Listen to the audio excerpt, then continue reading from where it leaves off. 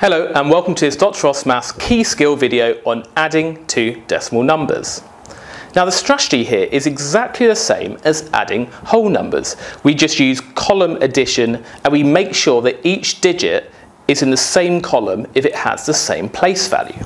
So I'm just going to arrange my numbers in a column-like fashion, so 4.2 plus 8.3. Now we need to make sure if 4 is the units digit and 8 is the units digit, they have to appear in the same column. And the easy way to achieve that is to just make sure that you put the decimal place vertically aligned like that, yeah? And then we got 8.3, so we put the 3 here. And then we just add them just like we would add whole numbers. We just need to make sure we put the decimal point here, just as we have vertically aligned here. And then that makes sure that whatever digit we get here, that will be the 10th digit, just like these two. So we do 2 plus 3 is 5. And we do 4 plus 8, which is 12. And that is the final answer.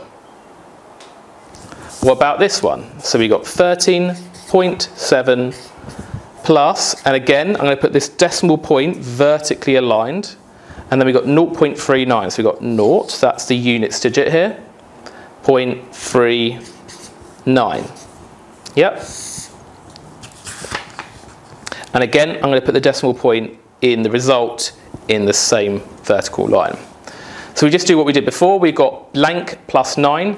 If you want, you could fill this in with a 0 if you like, because we've got 0 100ths here if it's not specified.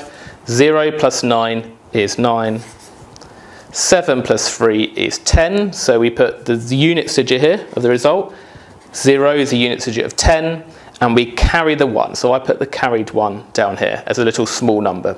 Then we got 3 plus 0 is 3, plus the carried 1 is 4.